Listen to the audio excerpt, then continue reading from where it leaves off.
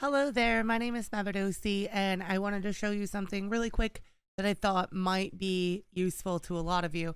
So if you stream on Kick, you can do something really cool. You can do it on Twitch too, but it takes a little more work. You guys want some animated sub badges? It's really easy. All you have to do is go to this website, 3dgiftmaker.com, which I will post the link. Upload the image that you want to use. It does need to be 36 by 36. So we'll take this little heart that we already have. They have tons and tons of animations here. You could have it spin. You could have a thick spin. There's flips. There's blurs. There's the little fidget spinner thingy. There's tons of different styles. I like the zoom for my heart because I thought it was like a beating heart, you know? Over here on custom size, you're going to want to set this to 36. It's a little bit difficult, especially if you have shaky hands like me.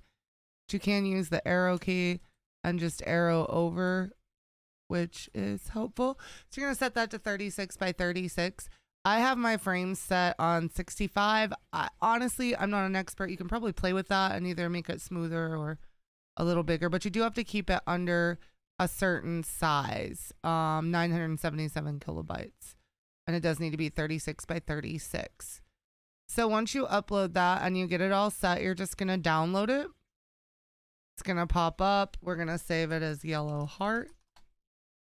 And then we're going to go to this page, easygift.com. We're going to go to the animated PNG maker tab right here. We're going to then go and choose the file that we just created, which was yellow heart. We're going to upload it. It's going to generate all the different frames here. You're going to scroll down. You're going to click Don't Stack Frames.